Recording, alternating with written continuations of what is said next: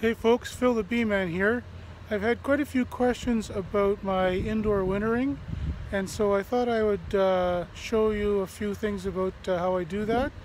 I'm standing in front of my wintering barn where this is my original facility. I had I think about 600 hives in here last year. I do also have a newer facility that I'll get to eventually.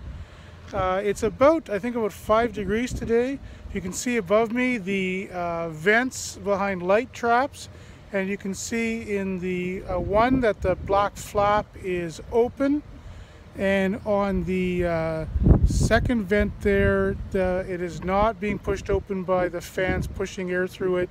So that tells me that the building is in pretty comfortable sort of medium temperature range. That first fan comes on at about 5 degrees, and the next one would come on at 6 degrees. I do also have these two smaller vents just behind me here, and one of those runs steady 24/7, and the second one will come on at 4 degrees. So there's multiple stages of ventilation.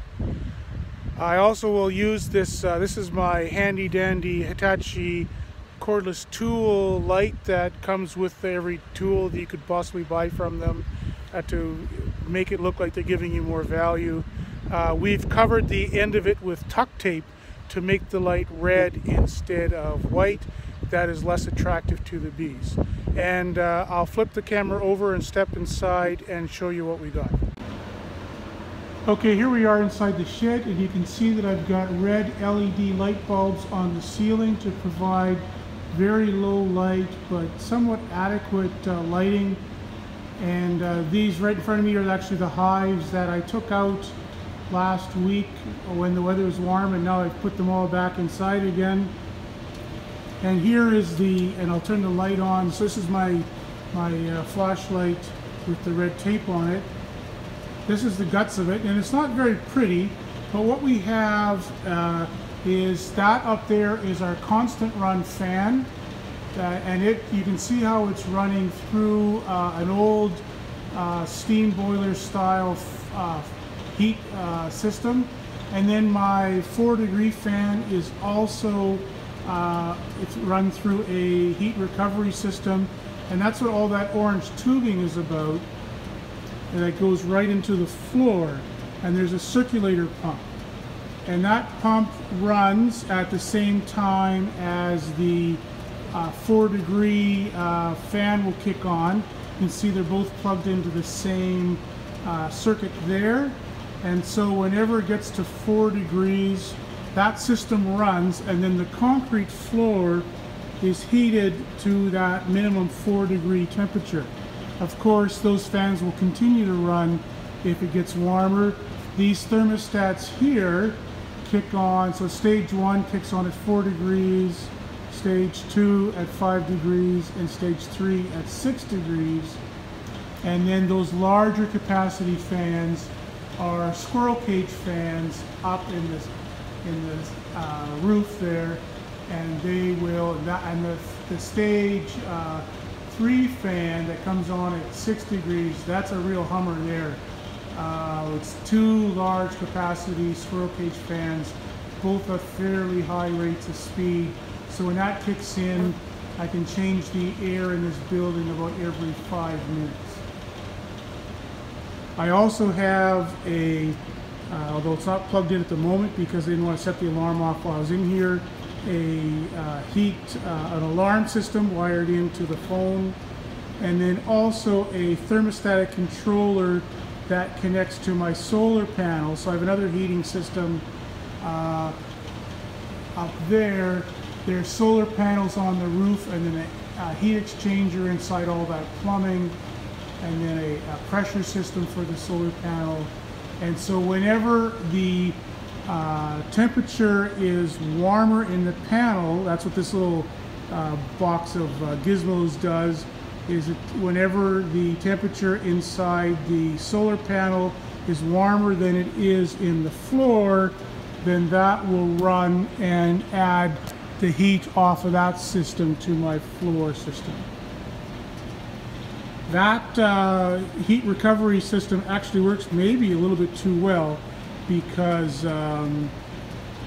I often have to dial it back a bit here. I don't want the heating system to run too much in the winter time, or we end up drying things out in here.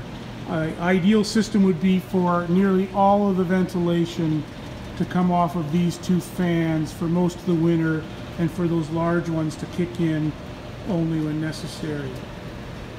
You can see that none of this is very pretty. I've wired up nearly all of this myself. A lot of the controls are run straight off of the panel. And I've got my instructions to myself written on here, so I know what to do if, for instance, I have to fire up a generator. I know which circuits to run on that and so on. So, you know, this would not win an electrical engineering beauty contest, and I've basically built it up over time, right? So the original design was much more simple than what it's become. Anyway, that's you can see that even though it's, you know, it's shirt sleeve weather outside, the bees in here are relatively calm. That one's a little poopy. You see bees there. They're getting a little crawly. There's a couple crawling on the outside. And it's about 4 in the afternoon, so if they were to get excited, now would be the time. And just this little bit of extra light is making them fly at me a little bit.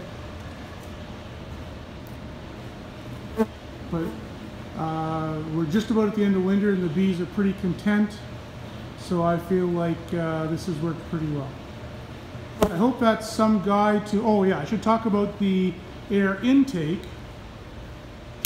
The air intake is behind the rock and roll sign up there.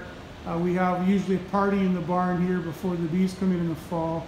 And so that upside down window awning is the light trap for my air intake. And there's a vent to the attic of the adjoining building there, so that makes it light perfect. When everything's closed up, there should be no daylight in here at all. And then that up top fan, which I've turned off just to keep the noise in here a little more under control so you can hear me, that helps distribute that air throughout the building rather than having that cold air come in and then immediately fall on top of the first hives. So it's very important to distribute that cold air intake throughout the building, and so that up top fan does that. I also have fans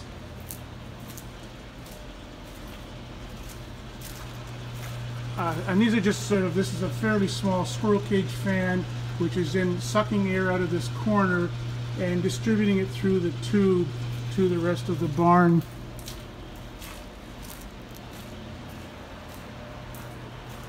And so this tube has a hole between each of the places, the hives. There's one there, and that'll just blow the air down between the rows so that all the bees have good access to good fresh air. So that's the facility I ran for about 20 years, and I still do. I'll do another video on the new setup another day.